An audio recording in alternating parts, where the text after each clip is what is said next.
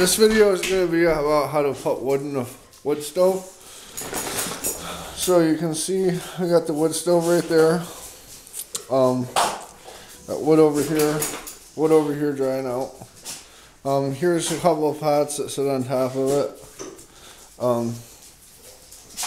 The pots hold water in them, keeps moisture in there.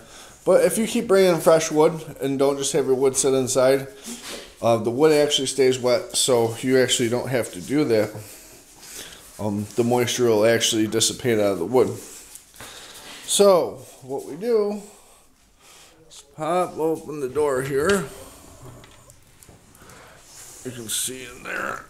This is nice.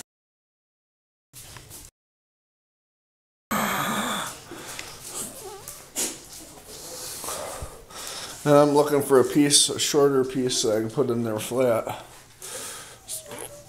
Right here. I'll put that one in there, and then I'll put a little one from over here on top of that one.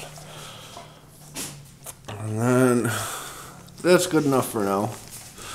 I'm gonna shut the door. Oh, shoot. Something's stuck here.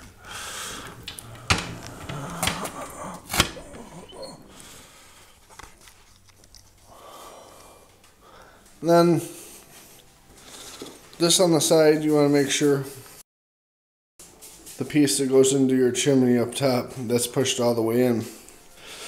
And the fire's going pretty hot right now, so I'm going to pull this one out.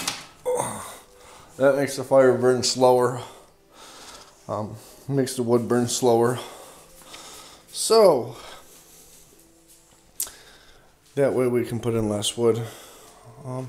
If you want the fire to zoom up and get a little bit hotter, you want to push it in, but it also burns the wood a lot faster.